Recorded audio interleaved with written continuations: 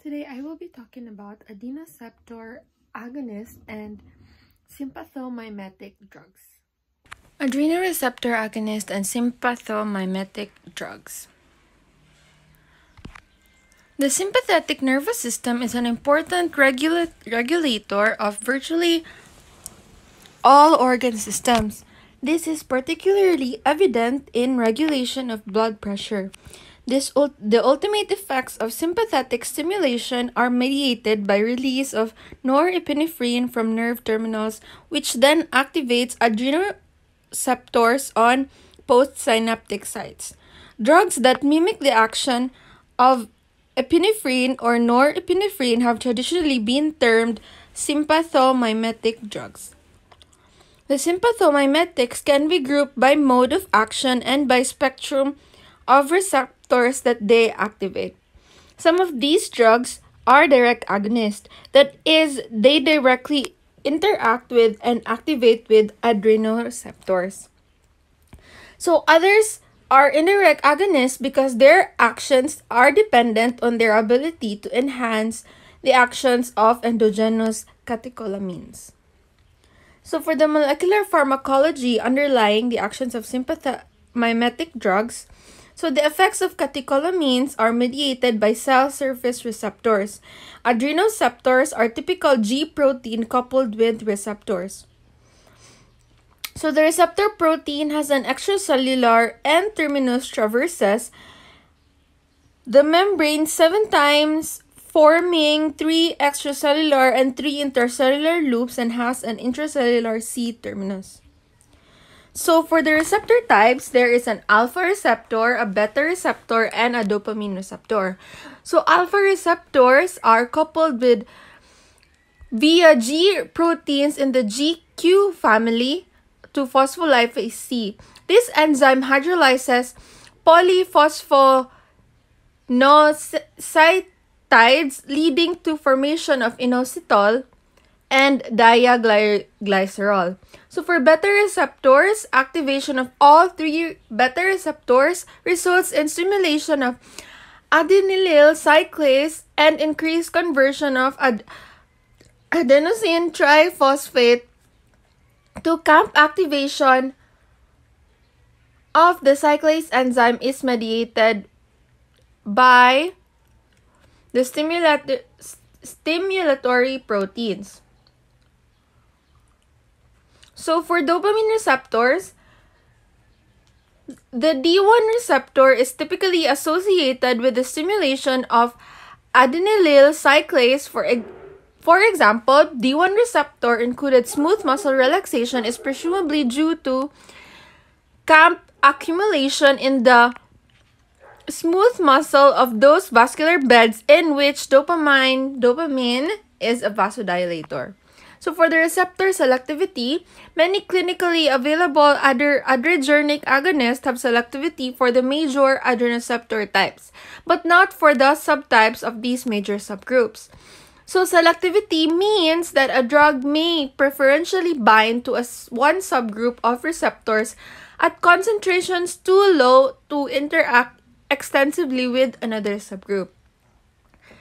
However, selectivity is not usually absolute. Nearly absolute has been termed specificity. At higher concentrations, a drug may also interact with classes of receptors. So for receptor regulation, responses mediated by adrenoreceptors are not fixed or static. The number and function of adrenoreceptors on the cell surface and their responses may be regulated by catecholamines themselves, other hormones and drugs, age, and a number of disease states. So these changes may modify the magnitude of a tissue physiologic response to catecholamines and can be important clinically during the course of treatment. One of the best studied examples of receptor regulation is the desensitization of adrenoreceptors that may occur after exposure to catecholamines and other sympathomimetic drugs.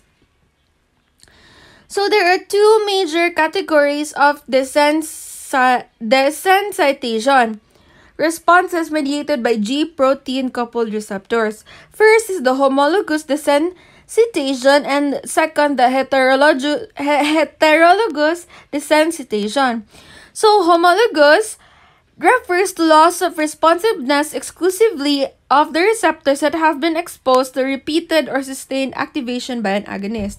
For heterologous desensitization, so it refers to the process by which desensitization of one receptor by its agonist also results in desensitization of another receptor that has not been directly activated by the agonist in question.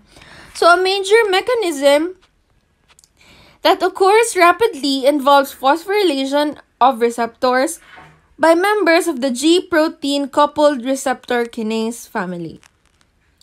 So specific adenoreceptors became substrates of these kinases only when they are bound to an agonist. So adenoreceptor polymorphisms,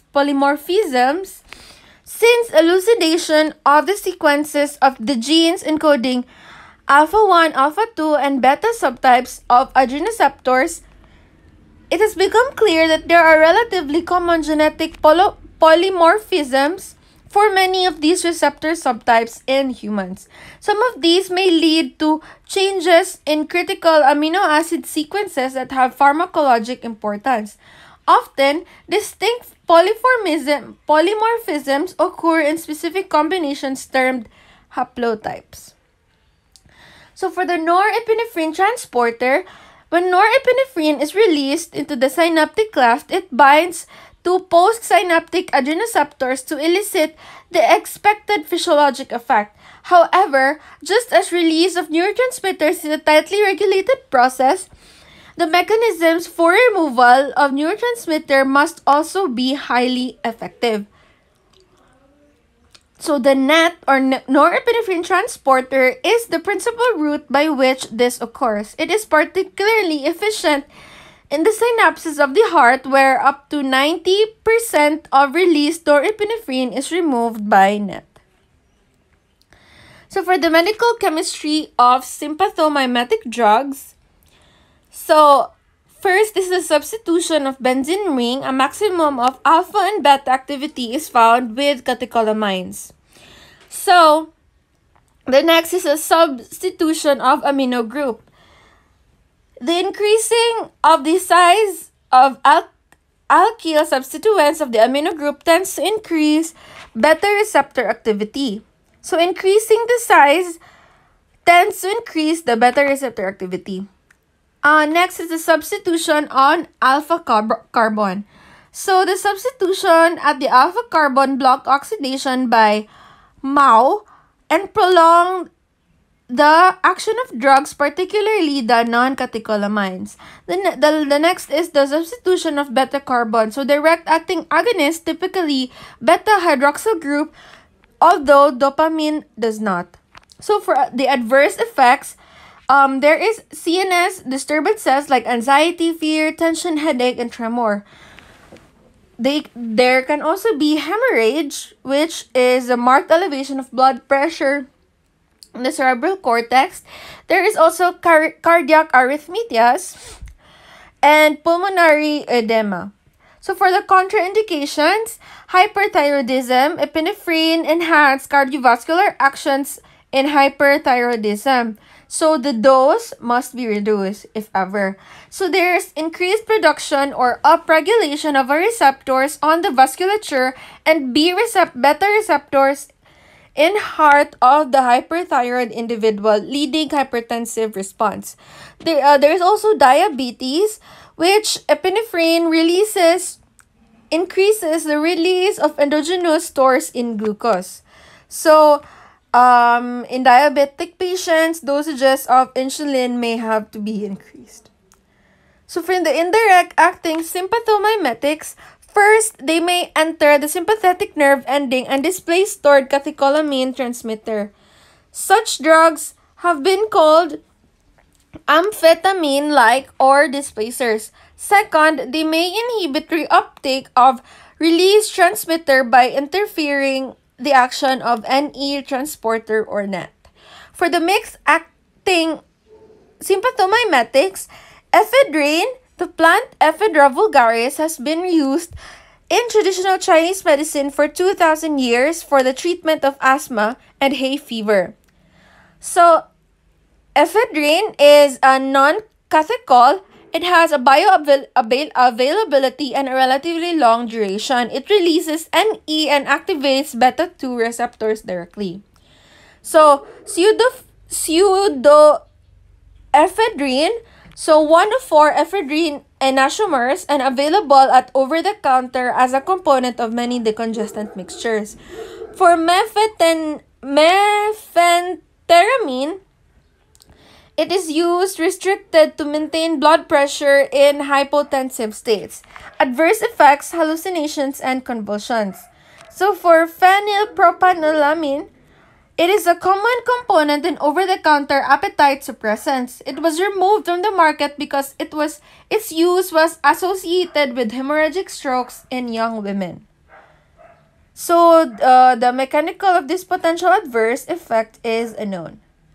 So for the therapeutic uses, it can be used as in cardiovascular applications, treatment of acute hypotension. So this treatment is usually of short duration while appropriate intravenous fluid or blood is being administered. So it can also be used for cardiogenic shock and acute heart failure, usually due to myocardial infarction. So in low to moderate doses, these drugs may increase cardiac output and cause relatively little peripheral vasoconstriction. So it can also be used in chronic orthostatic hypotension, to which medications can interfere with autonomic function, diabetes, and other diseases causing peripheral autonomic neuropathies. So again, in cardiac applications, so isoproterenol and epinephrine have been used in temporary emergency management of complete heart block and cardiac arrest. So the butamine injection is used as pharmacologic cardiac stress. For the pulmonary applications, one of the most important uses of sympathomimetic drugs is the therapy of bronchial asthma. So for beta-2 selective agents, albuterol, salbutamol, bambuterol, metoprolol, and tertabinol.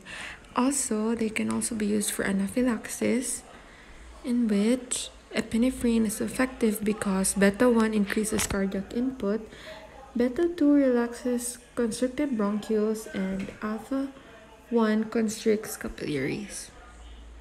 So for ophthalmic applications, phenylephrine is an effective mydriatic agent used to facilitate examination of the retina.